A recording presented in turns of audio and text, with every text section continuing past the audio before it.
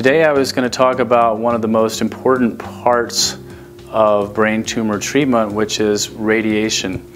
Often I will do a surgery on a patient and they will say, you know, what's after surgery? And in almost all cases of malignant gliomas, that would be a grade 3 or a grade 4 glioma, including glioblastoma, patients will be recommended to undergo radiation treatment. Other tumor types we also treat with radiation include grade 2 astrocytomas. We treat meningiomas occasionally, especially when those meningiomas are more aggressive. I would say over 90% of meningiomas are grade 1, but meningiomas are tumors that can also be quite aggressive if they have high proliferation rates. So we're talking about radiation treatment, and a lot of people are not really familiar with what radiation is. It's quite a complicated subject, but one sort of simple concept is that radiation is light, light energy, and we know that light has various wavelengths from big wavelengths to very high energy wavelengths. And there is a visual light spectrum that goes from red light up to blue light and ultraviolet light. And ultraviolet light might be in this area, and then the higher energy light sources can be X-rays.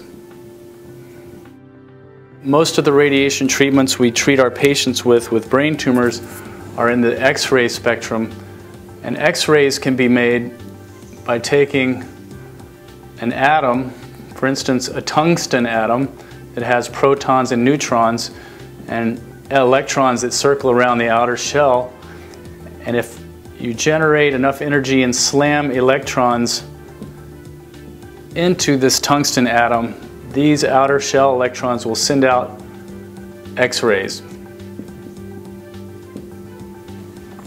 Another way that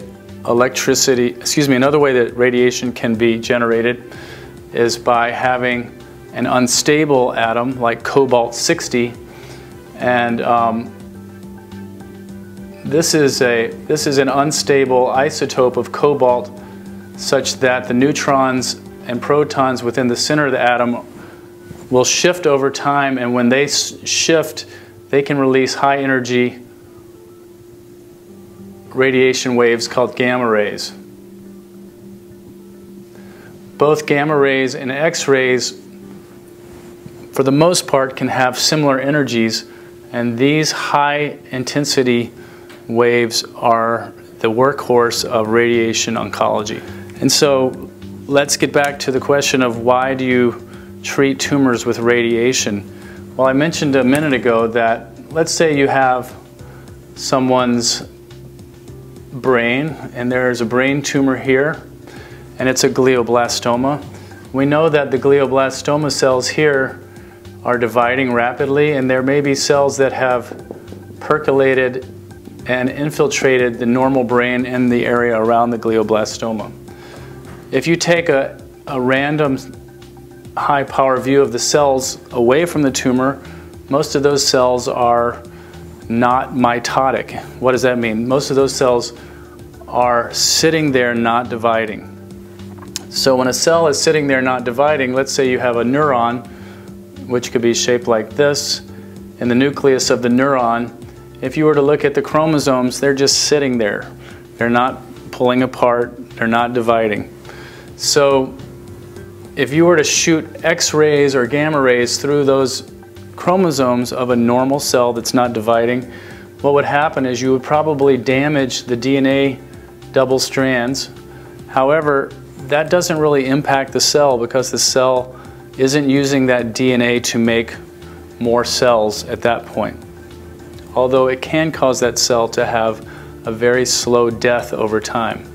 However, if you go into the highly proliferating area of the tumor and you get cells that are dividing, coming back together, dividing, separating, dividing, and you shoot radiation into those cells and you hit the double-stranded DNA of those cells with X-rays or gamma rays, what happens is actually what happens is these high frequency X-rays will hit an oxygen molecule, O2. It'll rip off part of the oxygen molecule and make it a radical, a free radical. And this free radical can cause double-stranded breaks in DNA. And when oxygen is present and hits DNA and causes double-stranded breaks, most of that will be repaired within an hour or two by the cellular machinery so that you can get those DNA breaks fixed. However, if that cell is dividing rapidly and these DNA strands are pulled apart and the cell's trying to copy those strands and there are breaks and chopped up pieces of DNA everywhere, that cell may actually die. So the way radiation works is you're trying to target the DNA of rapidly dividing cells so that it'll be much more sensitive to causing a cell death event than a cell that's sitting there that's not replicating, that's just neutral. And because of that difference in sensitivity of the DNA of rapidly dividing cells versus cells that are in non-mitotic cells, you get an effect on a rapidly dividing cell with radiation. It could be any cell that's dividing rapidly. Other cells in the body that are rapidly dividing include those in the inside of your GI tract and the dividing cells that produce your hair follicles. That's why if you radiate someone's brain in an area like this, they will often get a patch of hair loss right over the area where the tumor is being radiated. So a lot of people wonder about radiation and why do we always give radiation and how we decide the dosage. A lot of the dosing that is involved in radiation treatment has sort of been developed empirically over the years based on seeing how much the normal brain can tolerate and how much a patient can basically be given without causing harm to the normal brain. Any amount of radiation to the normal brain over time can be damaging. So you have to make this trade-off. Based on just years and years of these kind of efforts, we've come to develop an idea of radiation being given 5 days a week for glioblastoma, for instance, over 6 weeks. And that's to a total dose of 60 gray. And 60 gray is a way of measuring how much radiation total has been given.